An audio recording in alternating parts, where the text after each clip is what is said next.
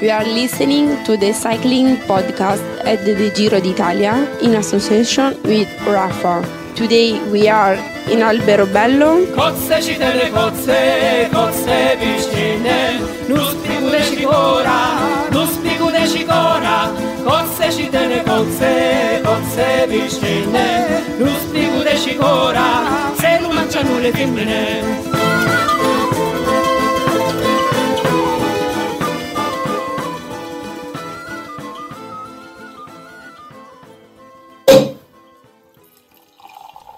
Well, that cork popping wasn't the sound of Caleb Ewan's bottle of Victory Asti Spumanti popping on the podium. It was actually a rather nice bottle of Prosecco, Daniel, here at our wonderful recording location this evening. We're in the wrong part of Italy for Prosecco, but it doesn't matter, is it, Lionel? Well, I mean, they drink Prosecco in London. Do you go around London saying you're in the wrong part of the world to drink Prosecco? You probably do, actually. We have many policies. We've been very fastidious on this Giro. We've got the mobile phone policy, and one of the policies, or at least one of the guidelines, is that we eat and drink locally. Alas, we've not managed it tonight. But we will try later, won't we? Oh, well, the owner of this very pleasant bed and breakfast where we're staying this evening has offered us. It would be remiss of us to decline a very kind offer on the basis that it's not local enough. And anyway... We're staying, Lionel, in a masseria, which is, I gather, it's the sort of local word for an old stable, what do you call it in English, where they milk the cows? Barn, kind of. And we're also staying in another one tomorrow, but I think we're out of Puglia tomorrow night, and we're staying in Molise. Well, there's plenty of time for some Puglia with dinner later. He's also brought us some snacks, some bruschetta, so chopped tomatoes and olive oil on little rounds of bread, and the olive oil is made here, so you can't get any more local than that. So there we are. Should we talk about the Giro d'Italia? Let's try about it. It's not easy. It's not been easy this week, has it? Well, I don't know. I think we've done okay. Oh, good news! They've got a table at the restaurant. Oh, this is fantastic, listeners. You'll be very glad to know that we will eat this evening. That's good. Back to the cycling. Yeah. Well, shall I run through what happened, or rather what didn't happen in the Giro d'Italia today? Stage 7 from Castrovillari to Alberobello, 224 kilometres. It felt like a long day, didn't it, for them? We drove a fair bit of the course as well, didn't we, Daniel? It wasn't terribly inspiring. An awful lot of main road, dual carriageway. I mean, I know they had to get here. They're going very much round the arch of the foot of Italy. You're complaining that the Giro d'Italia is too long now? No, I'm not complaining it's too long. I'm just saying that, it was a stage of necessity. They wanted to finish in Alberobello, and this was the only way to get there. I just hope that the foot of Italy isn't ticklish, because if it is, it might well have got, a little frisson as the riders pedalled their way across. It wasn't a stage packed with action, let's be honest about it, but that doesn't mean nothing happened at all. 3 riders got into the first break, and the only break. Simone Ponzi, who was the other one? Giuseppe Fonzi, and it was Poggi Bonzi. it was Kazonchuk of Gazprom. I felt sorry for Kazonchuk because quite a big guy. He didn't get an awful lot of shelter from Fonzi. It was those two, Kazonchuk and Fonzi with an F, rather than Ponzi with a P, who were away for most of the time because Ponzi punctured. It wasn't because there was some kind of Giro rule about riders with very similar surnames not being allowed in the same break. Fonzi in a break. Happy days, hey, Lionel. Happy days. Indeed, it was happy days. Well, they stayed away. They had a lead, and then they didn't have a lead. And then in the finale, Christian Corren of Cannondale, he almost pulled it off. Well, he didn't really almost pull it off, but he had a go at trying to win on what we are now calling Davide Formolo Day, May the 12th, the 2-year anniversary of Cannondale's last World Tour win. Fair dues to him, though, for having a go. Then came the sprint finish, and it was the big four, wasn't it? It was Andre Greipel in 4th, Sam Bennett in 3rd, Fernando Gaviria in 2nd, and Caleb Ewan in 1st. His first Giro stage win, his 2nd Grand Tour stage win. No change overall. Bob Jungels in pink, Gaviria in Ciclamino, Polanc in blue as King of the Mountains. Jungels also has the white jersey, which Adam Yates is wearing. But Daniel, 2 days on the Giro, 5 hours 35 in the saddle today, and 4 hours 58 yesterday. That's an awful lot of cycling for not a great deal of return. No, if we just concentrate first on the sprint finish. I was in Abu Dhabi a few weeks ago when Caleb Ewan celebrated prematurely and lost the stage to Marcel Kittel, and it was notable today that he kept sprinting right until the finish line, until he was over the finish line, and that was, well, he owed his victory to that because it was very, very close. It was one of those finales where the riders didn't really get a look at the line until about 150 metres to go. There weren't dramatic bends in the last 600 metres, but it kind of twisted and turned a little bit. And consequently, the rider who was at the front or best positioned with about 150, 200 to go was always going to win. And whether that was planning or just intuition and instinct from Caleb Ewan, I'm not quite sure. There was a bit of beef in the finale between the Bora lead-out train and the Quick-Step lead-out train. Ricchesi of Quick-Step and Selig of Bora had a bit of a tangle. From the overhead shots, it looked a bit like half a dozen of one, 6 of the other. Certainly, Ricchesi was pretty aggrieved. Sam Bennett, who is Bora Hansgrohe's sprinter, stood up for his lead-out man at the finish line. Here's what he said. Really did nothing wrong. He was just holding his position, and the other guys are the ones with the problem. Yeah, so there was Bennett saying that Selig had done nothing wrong.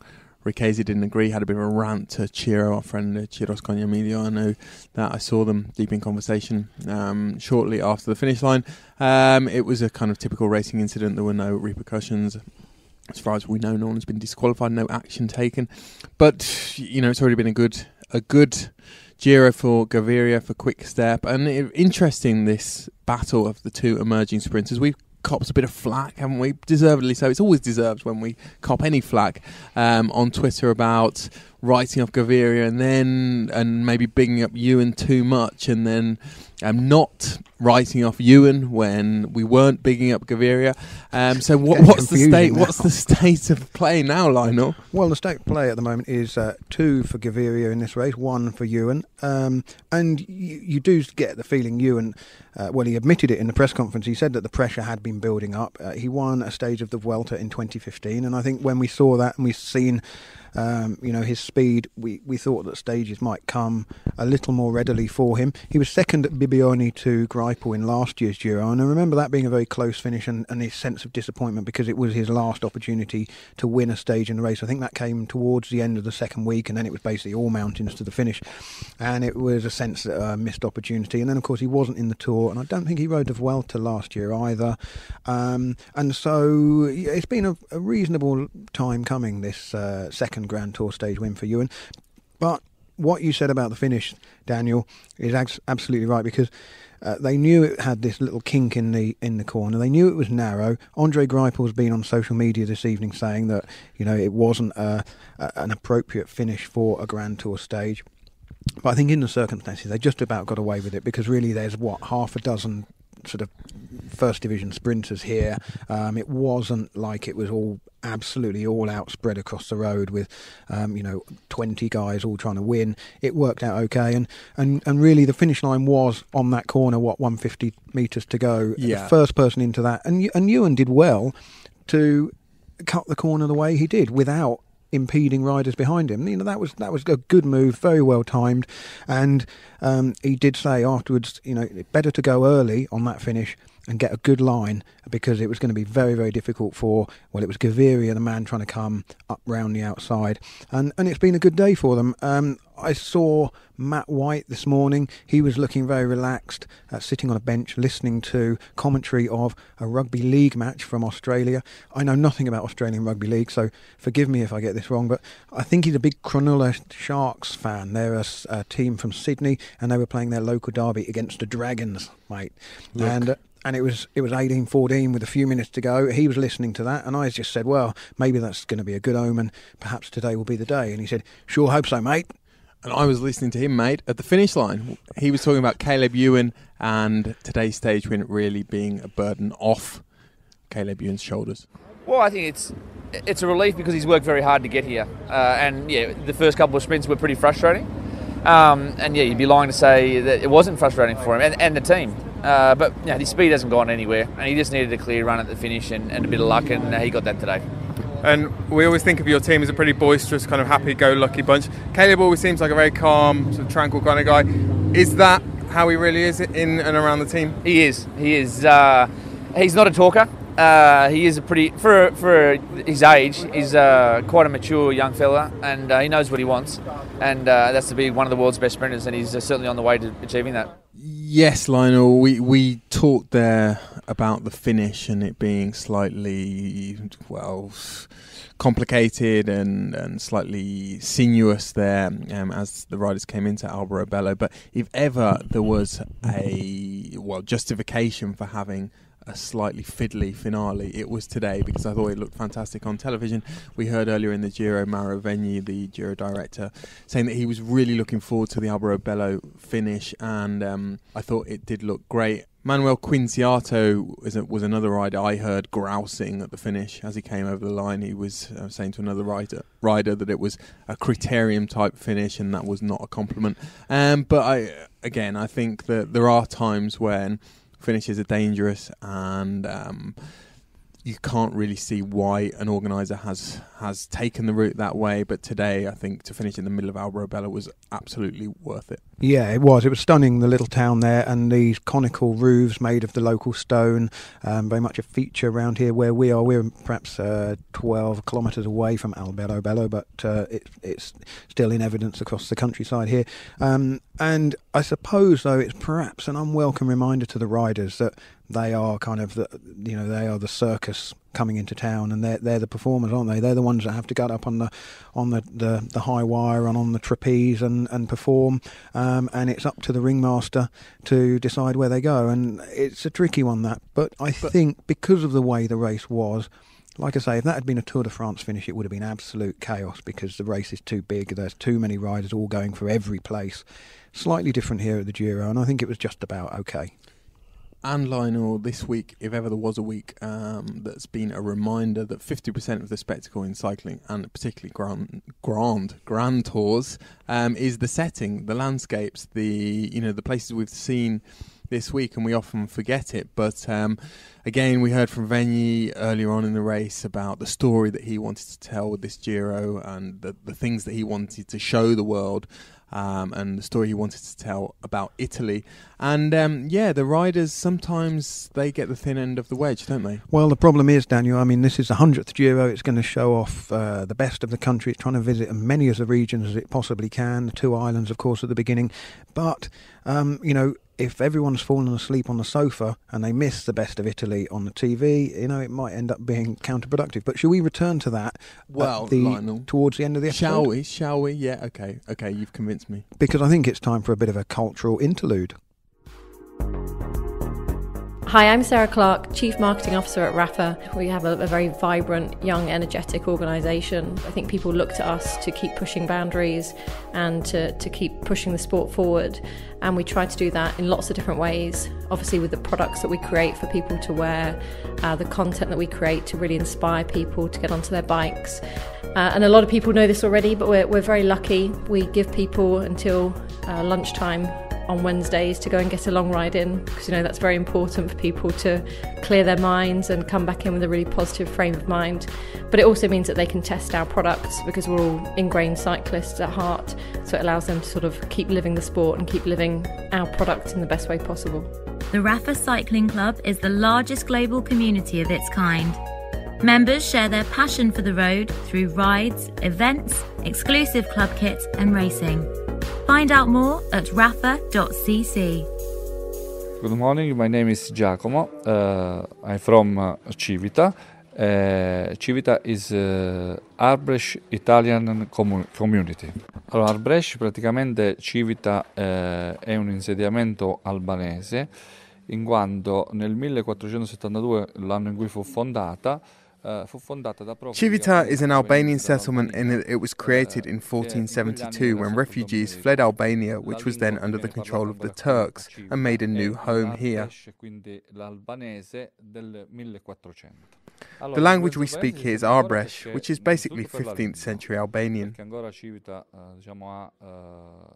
The Albanian influence is still really strong because Arbrecht is commonly spoken here even today.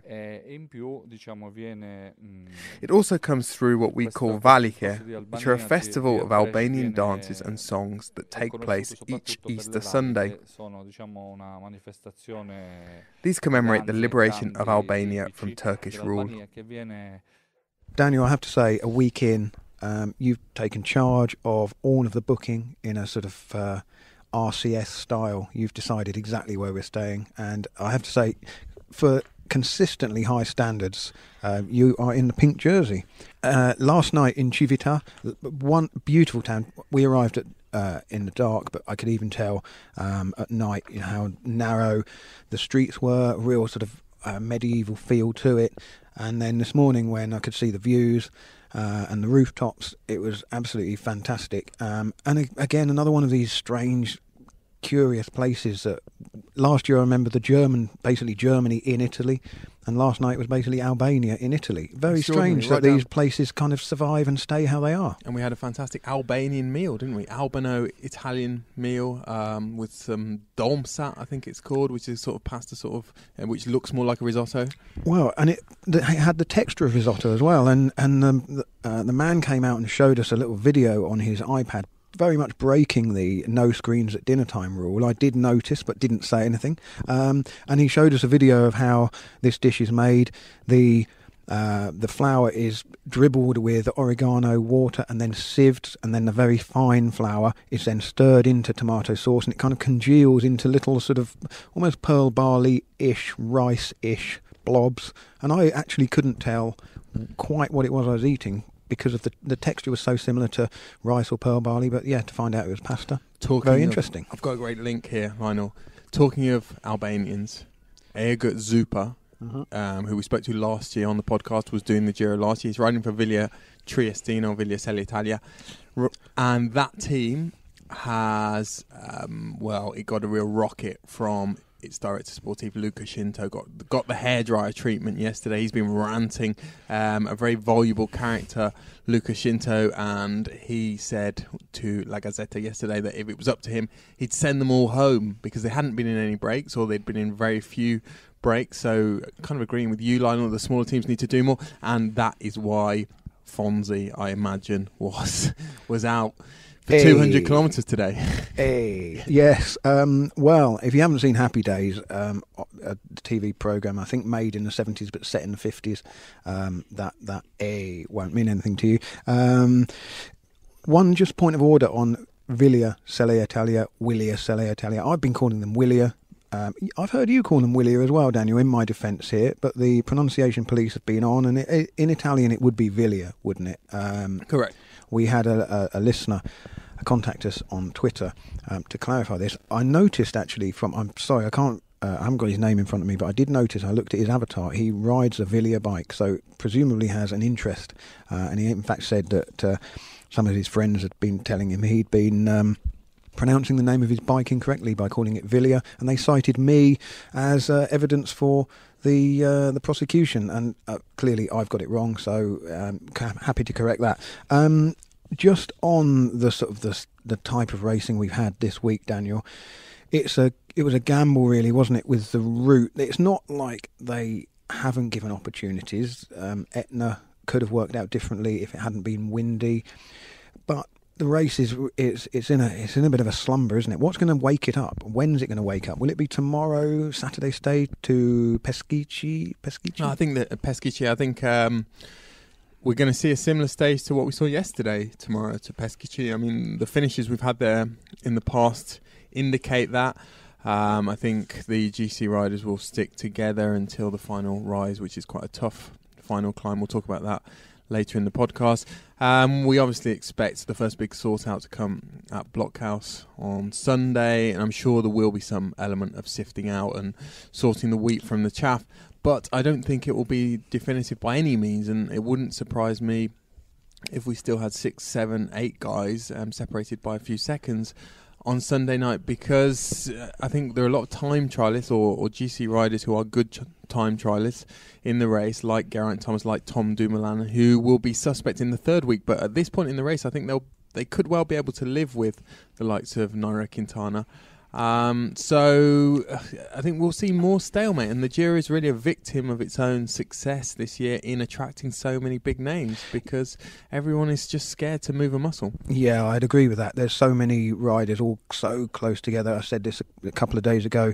It's a sort of reverse version of the stalemate you get in the final week of a Grand Tour. But at least then, once the sort-outs happen, there are reasons for people lower down the GC to attack. At the moment, everyone's just sitting tight. Yeah, this opening week, Daniel, has been one for the purists, but a bit like a great test match, it's not decided on the first day, and the Giro isn't going to be decided in this week, and we have to wait for it to come to life later on.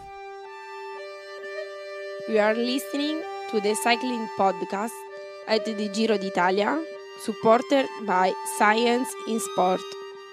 Science in Sport, fueled by science. Thank you to Science in Sport for supporting the cycling podcast. If you would like to get your hands on their goodies, gels and energy bars and powders and that kind of thing to help you with your performance, you can get 20% off. Go to scienceinsport.com and enter the code CPOD20. That's CPOD20. Daniel, what else have we got to talk about this evening before we go for our very fine dinner and perhaps a glass of Puglia? Well, I think we mentioned the conical houses in Alberobello, the trulli. There is, or we've also mentioned in the last few days, one famous trullo, that's the singular of trulli, in cycling, and that's the trullo volante, the flying trullo. And that was Leonardo Piepoli. That was his nickname when he was a rider. Disgraced, of course, in 2008. Really had a fantastic season, probably not surprisingly, as he was doped to the gills. And he won stages at I can't remember whether it was that year, he won stages at the Giro, but was riding very well at the Tour de France as well. Yeah, didn't he and Riccardo Rico do a 1-2 at Hautacam, perhaps it was, in the Pyrenees? Yeah. Certainly Piepoli was going like a train, wasn't he? And and then he was already coming towards the end of his career, and he subsequently, sure enough, tested positive for Cero, which is kind of a second generation EPO.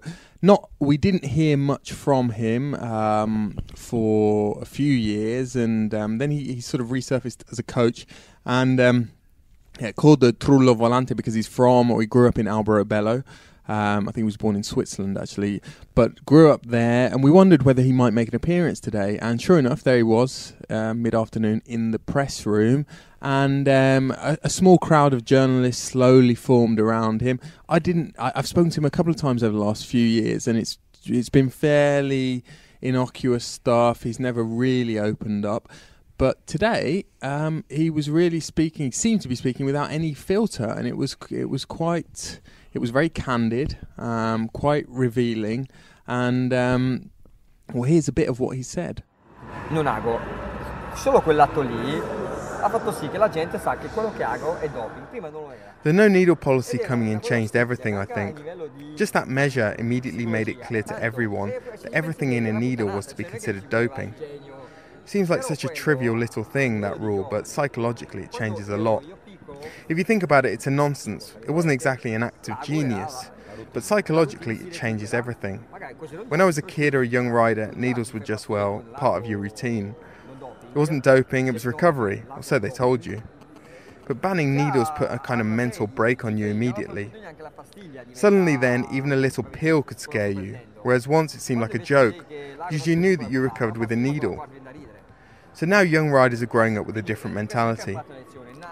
In Armstrong's days, my days, there were kids who were already in this system at 14 or 15 years old, and who didn't even get to ask themselves these questions about needles and medicine. Also now, the teams operate a kind of anti-doping terrorism, and rightly so. A doping case is the only thing they absolutely can't justify. They can justify a bad season, but, I'm quite friendly with Eusebio Unzue, the Movistar manager, and he's been telling me this for years now. A positive dope test is the one thing they can't justify to a sponsor. One bad season, 2, even 3, you can still say a star rider got sick, they raced badly, you recruited the wrong guys, with some credibility vis-à-vis the sponsor. But nothing explains away a doping case. Abbiamo sbagliato a prendere gli atleti giusti, puoi giustificarlo. Un caso doping non puoi giustificare. Well, that was interesting from Piepoli. Obviously didn't have much to say about today's flat stage and sprint finish. But what's he up to these days? Is he? I heard he's coaching somebody. Well, he is doing some coaching. He's coaching Filippo Pozzato, or he wouldn't boast says too that much about he mainly that. goes out to eat with Filippo Pozzato. Doesn't really coach him. He coaches Angel Vicioso of Katusha, Losada from Katusha, Andre Amador. He wasn't coaching him last year, but he's coaching him this year. And the one that really surprised me that I didn't know was Davide Formolo from Cannondale. But he was quite self-critical and quite open, and certainly spoke a lot about how he'd had to take responsibility, and was even sort of decrying the culture in Italian cycling, the sort of tolerance of dopers. In fact, I mean, he gave the example of where he's currently attending a course, I think, for directors sportifs at the Italian Cycling Federation, and he said that he went to one particular seminar, and on the wall in the Italian Cycling Federation, whichever sort of regional department or office this was, there's a poster of him and Riccardo Ricco celebrating a win and holding hands as they cross the finish line. I think it might have been the one in the Dolomites, the Tre Cime di Lavaredo, and he said this was utterly ridiculous. He could not quite believe what he was seeing, but the poster was there to show the value of great teamwork. And it's a bit like the Argentinian Football Federation having a picture of Maradona punching the ball into the net against England in their foyer, isn't it? But there we are. It is. And he talked a lot about how he thinks people can change, but as we heard in the first clip, how the culture in cycling has changed. He talks about the Movistar manager Eusebio Unzué. Piepoli rode for Unzué during his career, and I asked him, for example, if he blamed people like Unzué for not having protected him more in his career, and especially when he was a young rider, and protected him from some of the vices that were rampant in cycling at that time. And here's what he said to that. No, anzi, secondo me mi ha protetto fin troppo. Comunque, adesso io dico una cosa, io ho fatto quello che ho fatto. No, I think Unzué maybe even protected me too much. Let me say one thing, I did what I did. Circumstances, situations, influences, whatever the reason, I can't sit here and expect people to come over and pat me on the back. If I've suffered a bit as a result of my actions, that's how it should be. If someone jumps a red light and kills a pedestrian, it's no justification if, say, he's had a fight with his wife that morning, so has that on his mind. So no, if you come here asking me questions about doping, I can't let that offend me. It's not like I'm not guilty of anything. It's maybe not very nice or pleasant if someone's done nothing and then they get questions about doping. If you go asking Formolo about doping, it's perhaps not fair. What does he know about it? But I don't have a leg to stand on. Fa domande di doping sarebbe brutto, perché lui che cosa ne so. Però il fatto a me è giusto così. Well, interesting stuff there from Piepoli. Before we go, Daniel, let's look ahead to tomorrow's stage. And Orica-Scott have had a good day with Caleb Ewan winning the stage, and they'll be right on it tomorrow, won't they, with Adam Yates currently in third place overall. And it's a day maybe when he will try and do something. Well, Lionel, Matt White, the director sportif, was already looking forward to the Peschici stage this evening. I asked him what we should look forward to. As far as we're concerned, tomorrow we're looking after GC, so we won't be taking any responsibility tomorrow to bring it back for a sprint. It's an interesting one because Gaviri is in super shape and he does climb better than most sprinters.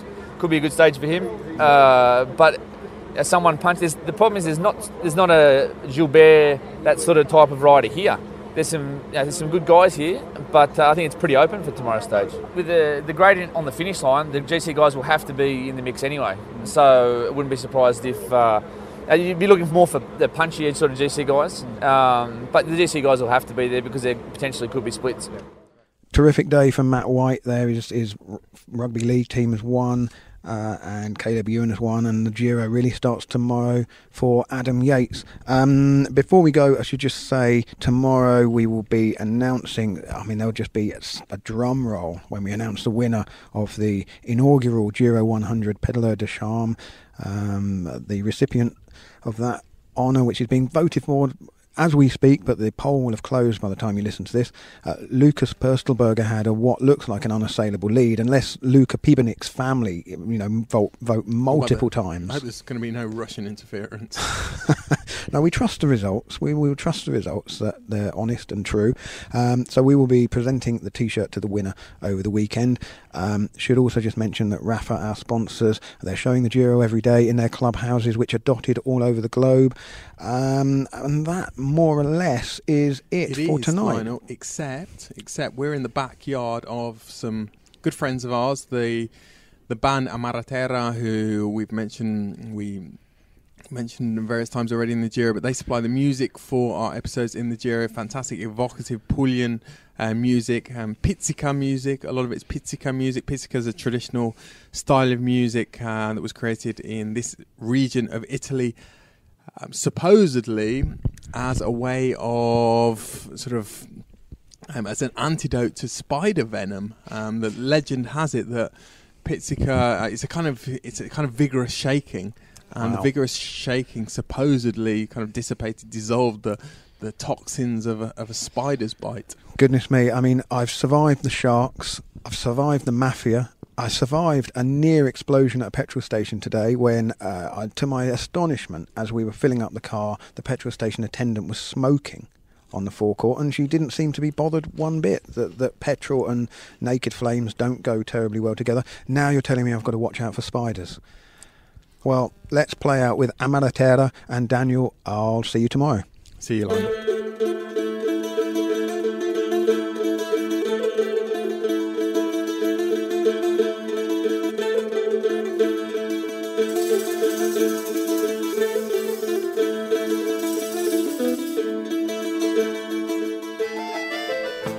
A reminder that you can watch the Giro d'Italia live and exclusive on Eurosport and Eurosport Player. UK viewers can also watch highlights of each stage at 10 p.m. on free-to-air channel Quest. There's a special offer for the Eurosport Player, £29.99 for an all-access pass for the rest of 2017.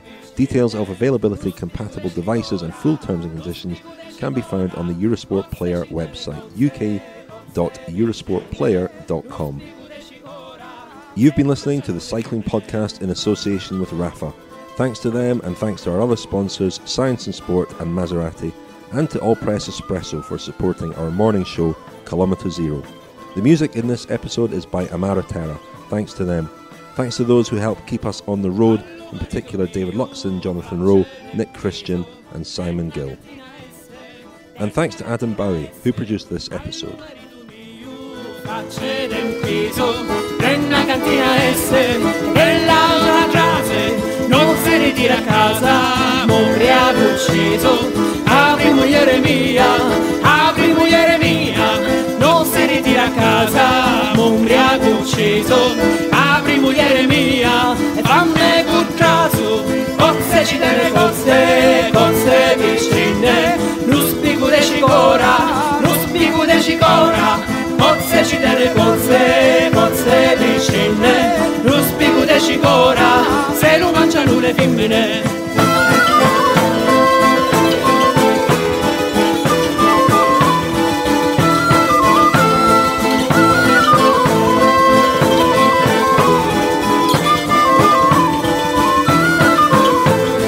Non voglio che te apro, che sta stizzata, ed è che non mi dici, non voglio che te apro, che sta stizzata, ed è che non mi dici, già un caso è stato, non stavo alla cantina, che ho giocato, non mi ero camaccoto, sono stato alla cantina, che ho giocato, non mi ero camaccoto, e mangio ubriacato, cozze ci tene cozze vicine, non spiego de cicora, cozze ci tene cozze vicine, non spiego de cicora, se non mangiano le femmine.